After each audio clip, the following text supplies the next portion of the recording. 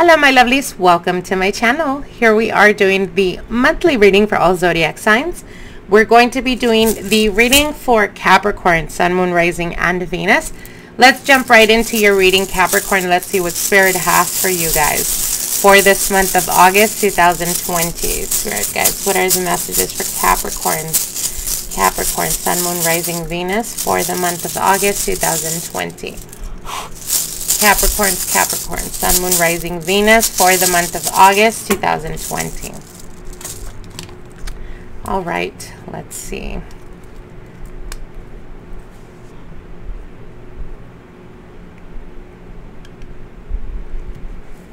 All right, Capricorn. So I see a lot of major transformative energy here. For some of you guys, I do want to mention there is almost a very close niche that you're going to be experiencing, if not you're already experiencing this, that is very connected or linked to your family or the family dynamic. I feel that there's going to be people in your family or in the family dynamic that are really going to need your support. And we're talking about more on an emotional level, emotional type of support. I know that what they're showing here is a very close link to family, and that's something that Capricorns are very known for. But I think that for this month of August, there's going to be a lot of healing in regards to family or in regards to grudges, hurt, and pain that you've been holding on to for quite a while, or that those around you have been holding towards you, Capricorn. There is a lot of communication that's coming through for you guys, where I feel that this is like this is almost like conversations or situations and circumstances that put you in a situation where, I don't want to use the word confrontation, but communication is going to be key here. And you got to try the best you can, Capricorn, for people not to get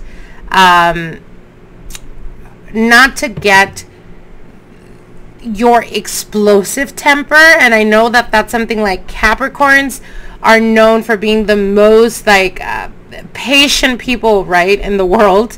But you guys are taking time bombs, and the reason for that is because you guys are able to suppress so much. And we're talking about, you can be suppressing feelings for like years without even wanting to deal with the emotions. But once something will trigger, or something will happen that triggers that bomb to explode, and then that's when they see your bad side. So what they're telling you here is, it's not about pointing fingers or blaming.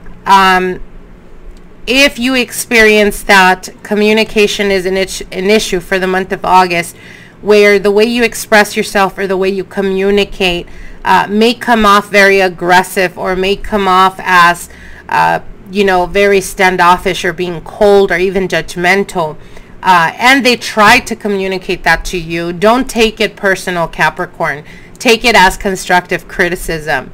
You can work on your patience, and you can work on learning to be a little bit more tactful in the way you verbalize your feelings.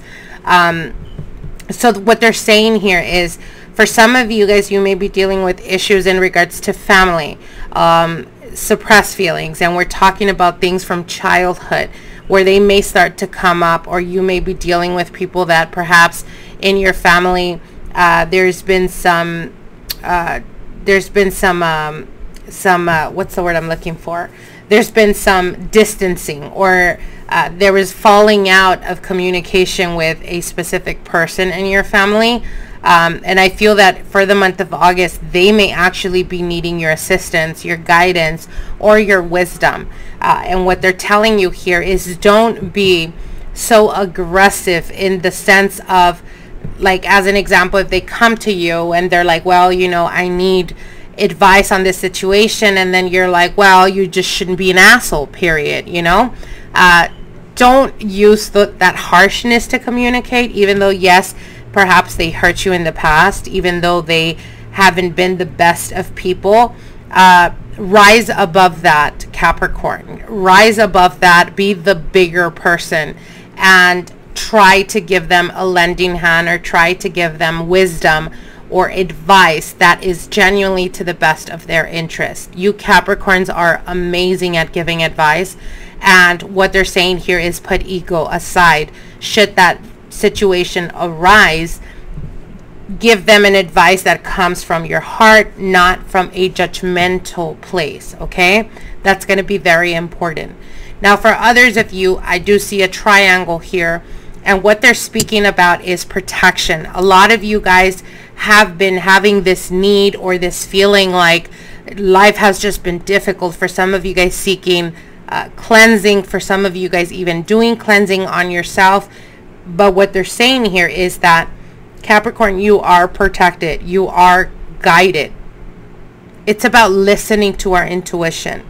We can go off saying, I don't understand why life is so hard, when you sometimes use people to get what you want, or sometimes you use certain situations and circumstances to benefit you. And I know that this is not directly speaking to every Capricorn out there, but what they're telling you here is in regards to protection, in regards to good karma, bad karma, it's an understanding of everything that we put out, we get in return. So you can sit there and say, you know, it seems like people are wishing harm on me, or they're doing spell work on me, or they're effing with me, when you yourself haven't been a good person, or when you yourself have deceived other people, or when you've taken advantage of people's generosities. And this could be vice versa, you guys. It is a general reading. So this could be you, Capricorn, sitting back and eating popcorn, watching people that have done you wrong, really karma slapping them in the straight dead in the face. And you're like, geez, about time this is happening, because they've been such shitty people. It's all about cause and effect is what they're telling me here. So again, let's try the best we can to be very good people, Capricorn. Especially right now, you should not mess with your daddy, which is Saturn sitting in your sign. It's about structure. It's about planning. It's about momentum in regards to good doing, in regards to hard work. If you try to take the easy route, it's like that quote. When you're trying to achieve a goal, any shortcut is longer than from point A to point B. I hope that makes sense. So again, it's about being focused, structure, and planning for the future. No longer looking to the past. And again, if we're all human, we've all messed up at some point. It's about understanding. It's about learning that lesson and becoming a better person. Okay? Now, this could be you looking at other people that have done you wrong and being like, that piece of deserve that, or anything like that. What they're saying is you're gonna see the law of cause and effect, or the law of what goes up must come down, unfold before you. And like I said, for some of you guys, this is good news, because this is you watching people from a distance get their own karma. So again, it's vice versa, because it is a general reading. Okay. All right. So the energies that are going to be influencing you for this month of August, you have the 9th house, seeking. For some of you guys, seeking a new path, seeking a new belief system, seeking a new life path, a new just becoming more knowledgeable, just wanting or having the desire to learn more. For some of you guys, this could be as simplistic as seeking the truth. For some of you guys, this could be even like listening to what's that word I'm looking for? What is that word? Seeking, like looking into hidden meanings of situations and things. I can't really think of what I'm trying to communicate right now, but it could be you seeking the truth behind theories, behind, you know, Jesus, I can't think of the word, but it'll come to me.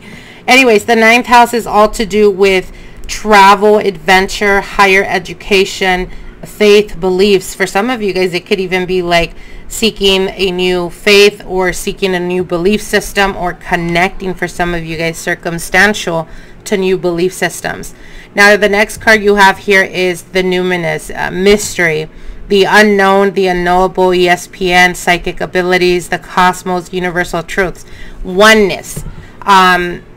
So again, I feel that with the ninth house and the numinous, I feel that for some of you guys are like trying to seek hidden knowledge. This could be connected to practices. This could be connected to religions. This could be connected to theories, a wide range of like awakening. Just make sure to keep that in check, you guys, because usually when the ninth house shows up and numinous card shows up, it usually indicates like when, you know, with the tinfoil type of thing. So don't take it to the extreme. Anyways, you also have the north node, which is destiny. Some of you guys finding your destined calling. Some of you guys really feeling in tune or in connection with higher self, or finding your true purpose, your true passion. For some of you guys, really falling into situations or circumstances that put you around the right person or the right people that you need at this point in time. So again, a lot to do with destiny for you guys for this month of August. I wish you guys the very best, and we'll see each other soon. Bye.